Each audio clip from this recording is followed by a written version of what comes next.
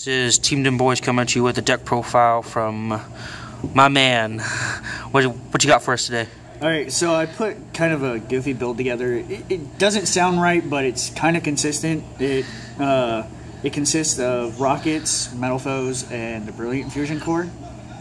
It still needs some work. I still got to put some snows and a couple other things in it, but sounds other than sexy. That, it works well. Alright, so for the monsters, we play 3 Magna Rocket, which when he's destroyed, you can send one monster on the field to the grave. He doesn't target, I don't think. Could be wrong. Yeah, it just sends. It does not target. We're just gonna say it doesn't target. Got it. It doesn't target. Right. And then you play the spell one, which is Auto Rocket. It does the same thing when it's destroyed by a Link monster. You can send one spell or trap on the field to the grave, and yeah, pretty OP. Then we play the actual good one, 3 Shell Rocket.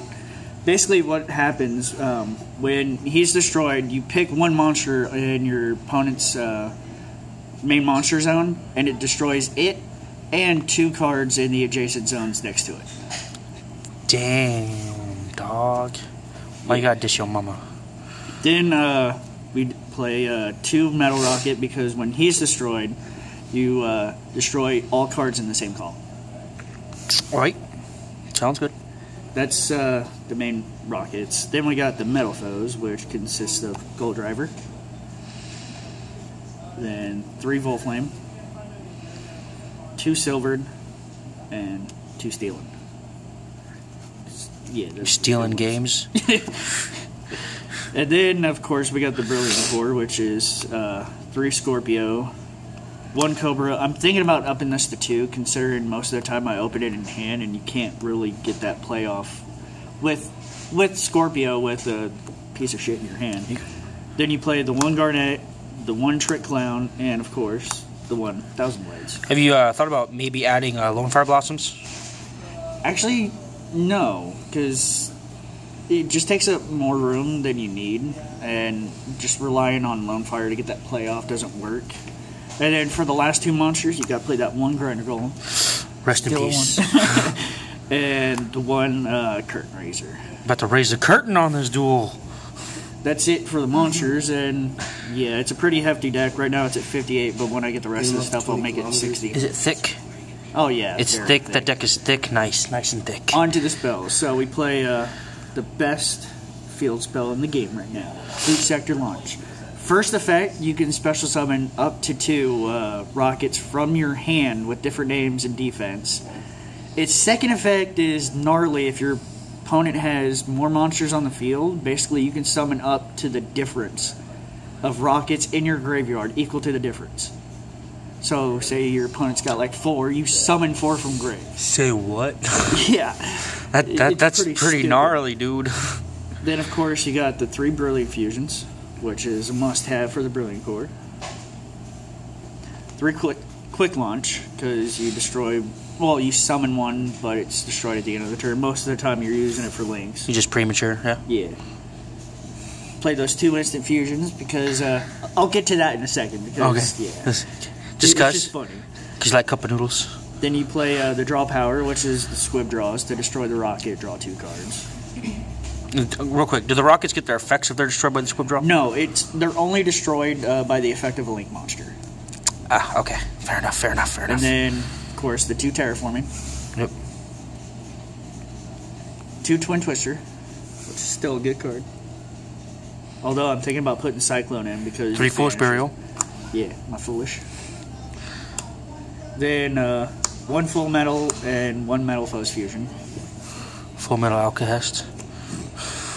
And of course, the Monster Reborn and the Regeki to finish off the spells. Regeki. And then for traps, playing 3 Metal Foes Counter. Because you can see that. Gross. Yeah, when the rockets are destroyed, you can chain this to basically summon Metal Foes. Real quick, was that a common and 2 supers? Yes, I need a 3rd super. That's all right. That's and okay. To finish off the traps, we got 2 Strike and 1 Warning. Okay, so no Solemn Judgment? I hate Judgment. because I don't want to pay half my life just That's so judgmental of you. Alright, that's fine. I mean, if I have to, I'll take out one counter, that common, to put in Judgment. Yeah. Okay, so onto the extra deck. We play that 2 board load, which is a must-have for the deck because you can't do quite jack shit without it. So you recommend playing 2? Is playing 1 okay? Can you do? It's better at 2 because most of the time you'll first hurt and somebody will find a way to get over it, and you need that second one to bring you back to an advantage. All right.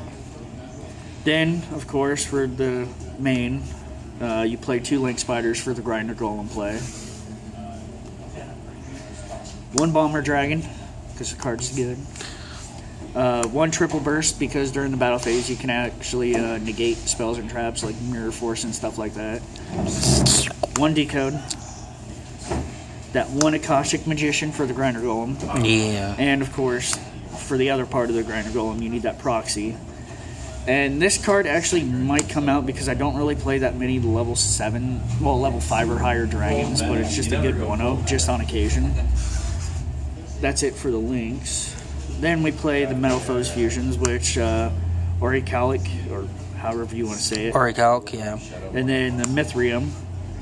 This is the reason why I play Instant Fusion, is because Alkahest is such a good effect, but you always want that 1 restrict.